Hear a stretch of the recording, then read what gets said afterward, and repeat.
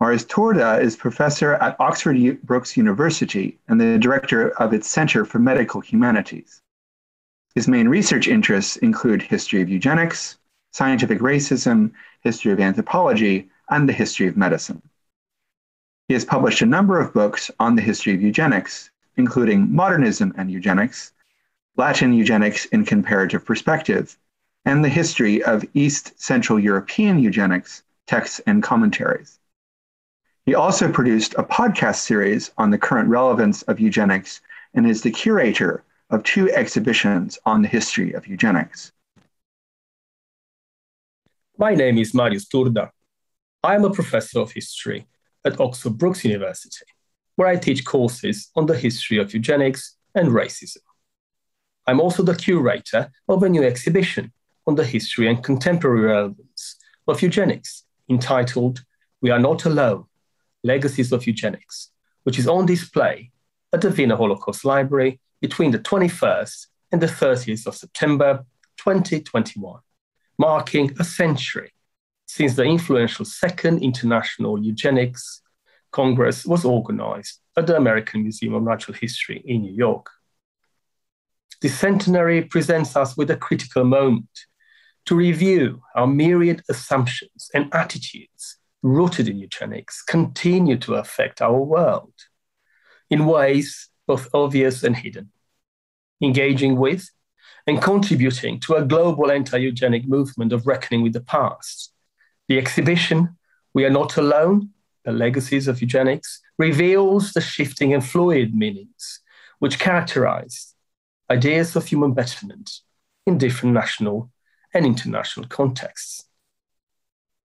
In a much circulated poster, Nazi propagandists claimed that their program of compulsory sterilization was in no way different from other similar legislation introduced in countries such as the United States of America and Sweden, and planned in Japan and in other European countries such as Britain, Hungary, and Poland. We're not the only ones planning to eliminate defectives from society, they said. This message was conveyed by way of an image of a man protecting his wife and child by holding a shield with the inscription, "The Law for the Prevention of Hereditary Diseased Offspring, 14th of July, 1933. This is a powerful image, and it is particularly powerful because it simplifies a very complex story and presents us with an uncomfortable truth. The good guys were equally bad. There is no such thing as bad eugenics and good eugenics. It is this claim that I explore in the exhibition, aiming to reveal the transnational character of eugenics across the 20th century and beyond. In the following, I would like to briefly describe the main components of the exhibition. It consists of 10 sections and several artifacts from the Science Collection and the Galton Archive at University College London. We begin by looking at British eugenics and the first International Congress of Eugenics convened in London in 1912. The British scientist Francis Galton coined the term eugenics in 1883 from the Greek expression well born. He defined it as the study of agencies under social control that may improve or impair the racial qualities of future generations, either physically or mentally. At the end of the 19th century, many people from across the political spectrum and from various scientific positions were attracted by the prospect of improving the human race through eugenics. Eugenics was also seen as a solution to social problems as diverse as crime, alcoholism, and poverty. By the time the first International Congress of Eugenics convened in London in 1912, eugenic societies had been established in Germany, Britain, Sweden, and the United States of America. It had become a truly global phenomenon. We then look at marriage, family, and children, two important topics discussed by eugenicists worldwide. Eugenicists were avid communicators. Across the world, they sought to engage with the public through lectures, fairs, writings, plays, art and design, radio talks, films, and of course, exhibitions.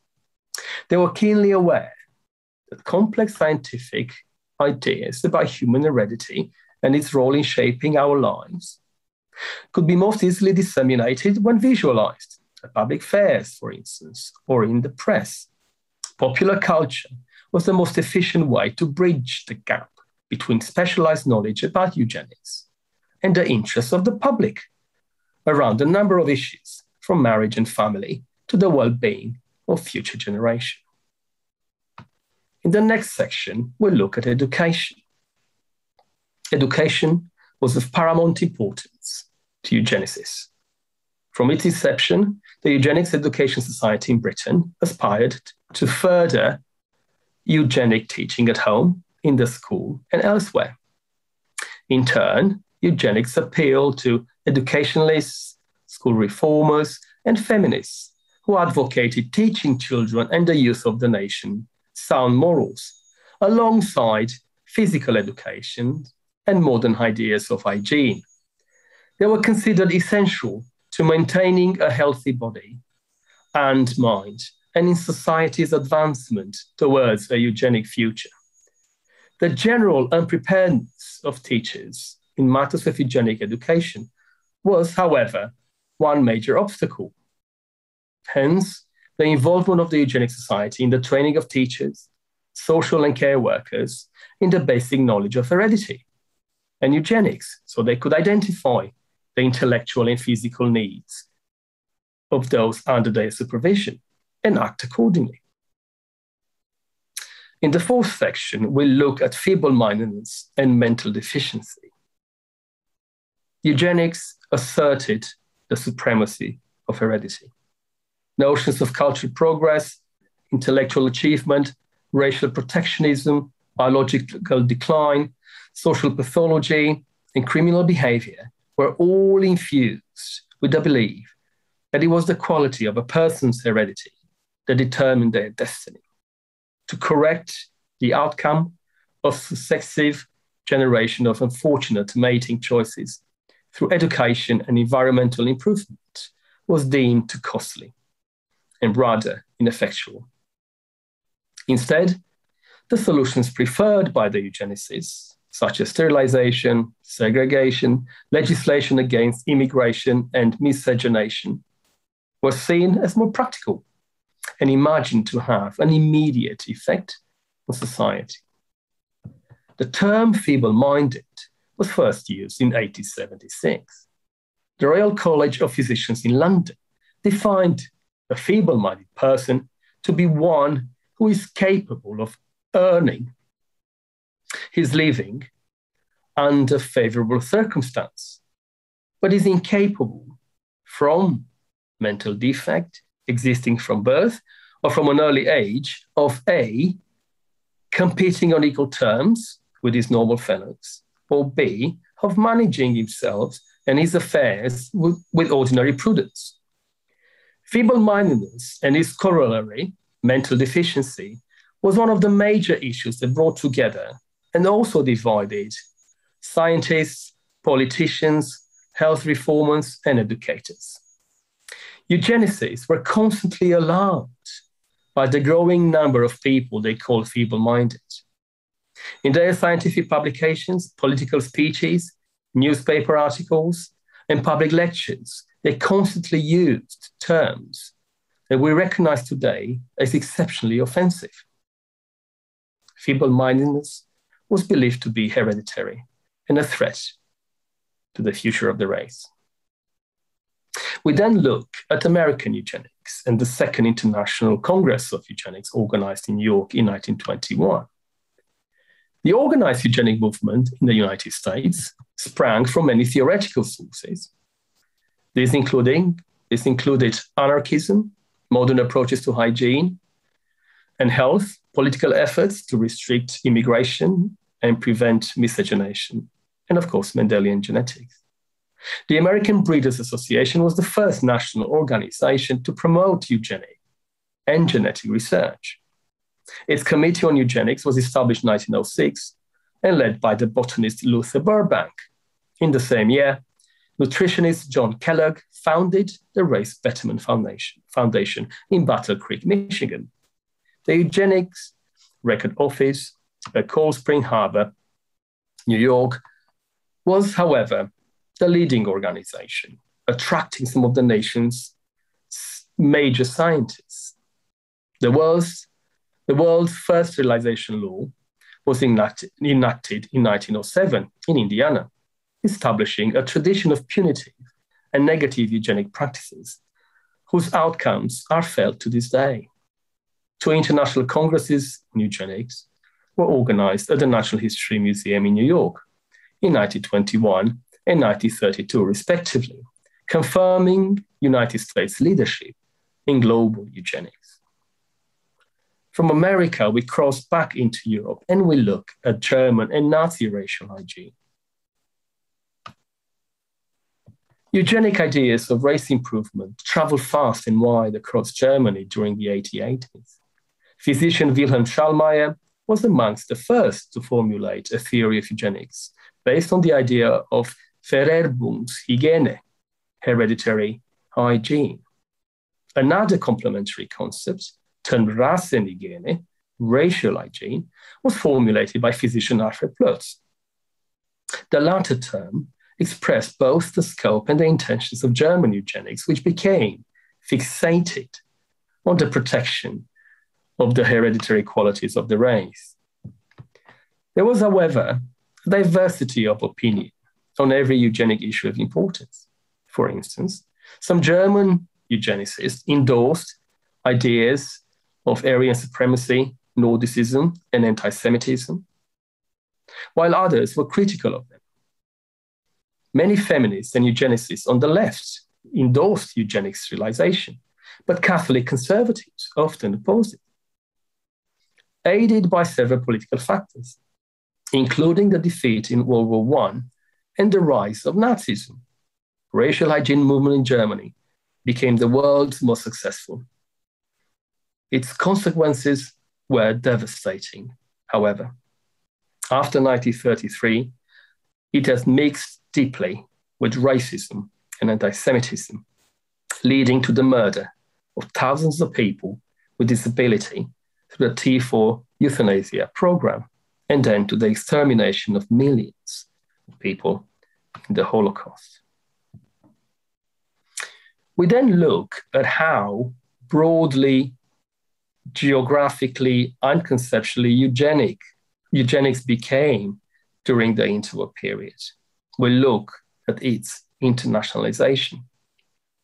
Between the 1880s and the 1950s, eugenic movements developed across Europe, North, Central, and South America, as well as India, Japan, China, and Australasia. National eugenic societies had been established before World War I. During the interwar period, they thrived, and some, such as the Greek Eugenics Society, for instance, only developed during the early 1950s. Some of these societies collaborated within the International Federation of Eugenics Organizations, while others acted regionally, such as those organizing the Pan American Office of Eugenics and Homiculture. Others still decided to establish an alternative international federation of Latin eugenic societies. The nationalization of eugenics and its internationalization went hand in hand, both in practice and in rhetoric.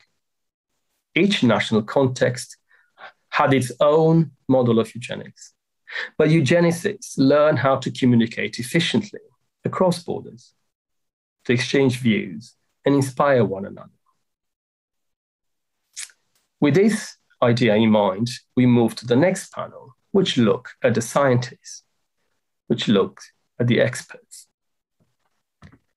For almost a century, eugenics influenced and transformed social realities and the scientific explanations that accompany them.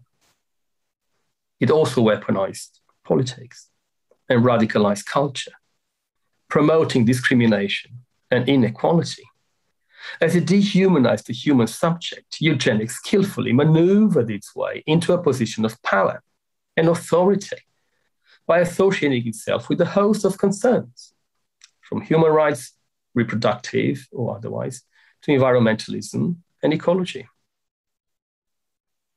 Importantly, eugenics was constantly sustained by expert knowledge and bolstered by scientific research that poured out of institutes, universities, private and state organizations, and various government agencies.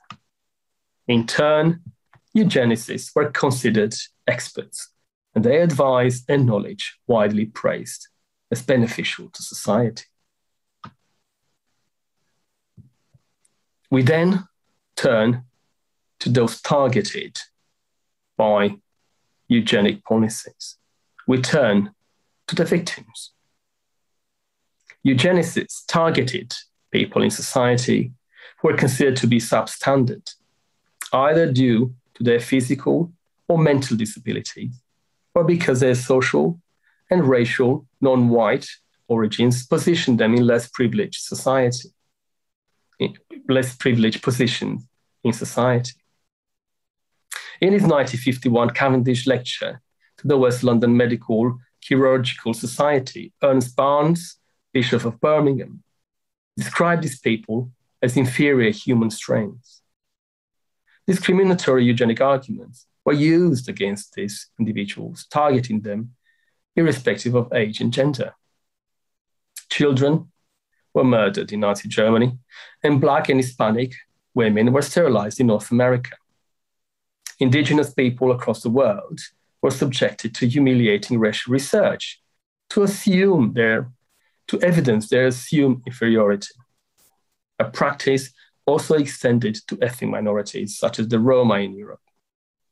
Racial, social, and cultural boundaries between eugenically valuable individuals and those considered otherwise have been repeatedly reinforced through racist legislation, medical institutionalization, and state-sanctioned policies of segregation and annihilation.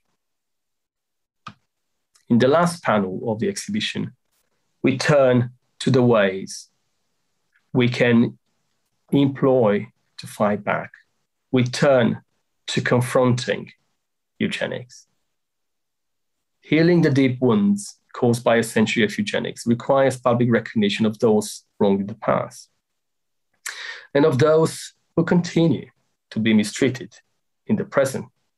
It is a slow process, but progress is being made.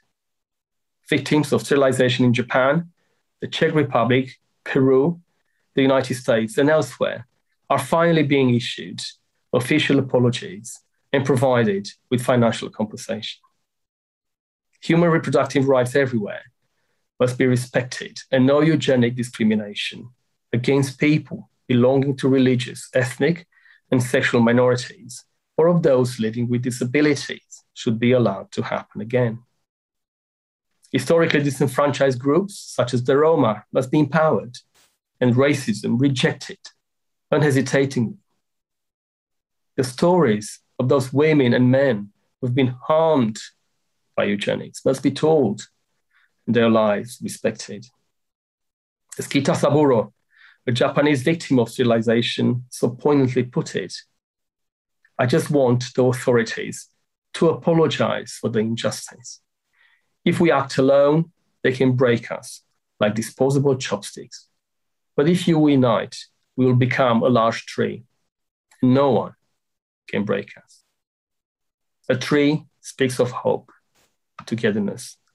It speaks of dedication and collective and personal healing. It also allows us to turn to one of the most familiar images associated with eugenics, that of a large tree with strong roots, each representing a scientific discipline. This includes biology, anthropology, genetics, medicine, psychiatry, sociology, education, and politics. The accompanying note is clear. Like a tree, eugenics draws its materials from many sources and organizes them into an harmonious entity. As the official logo of two international congresses on eugenics, held in 1921 and 1932, this tree captured the attention of scientists and participants attending these major events. That it was represented as a synthesis of all scientific, social, religious, cultural, and political activities is only one of the signs explaining the longevity of eugenics. The other is the credibility of the Western scientific tradition into which eugenics was planted by Francis Galton during the 1860s and 1870s. Nurtured by scientists devoted to race improvement, the tree of eugenics grew stronger and stronger, reaching maturity during the 1930s. After the Holocaust, the tree was denuded of its branches, but its roots remained buried deep, embedded in our society, culture, and politics. They continue to provide sustenance to various social, economic, and educational policies across the world. The time has come to cut down this tree and remove its global roots. We must plant another tree, one that reflects our collective reckoning with the legacies of eugenics. Judy Dow, an Abenaki French-Canadian educator and artist, created a witness tree to capture this anti-eugenic movement, which we included in the exhibition. Her message, and the one which I want to share with our visitors, is this. Like a tree, anti-eugenics draws from many sources and transforms them into a one mind and one heart way of being. Such, in confusing brevity, are the main lines of the historically informed account of our eugenic past, present, and future, which this exhibition seeks to describe, balancing various elements of continuity and discontinuity, of idiosyncrasy and similarity. Continuing education about and engagement with eugenics, as well as its public condemnation, are essential components of our efforts to understand a hidden and unpleasant past, while at the same time continuing work towards a fair and just society. A century later, since the Second International Eugenics Congress, we invite visitors to engage with the legacies of eugenics across time and space, and to reflect on what eugenics means for us today. This remains a very sensitive and emotional issue for many people, not least because for so long, eugenics has reinforced discriminatory practices based on race, class, gender, disability, and age. A global reckoning with the legacies of eugenics is essential for a broader social, gender, and racial justice project to succeed. Thank you.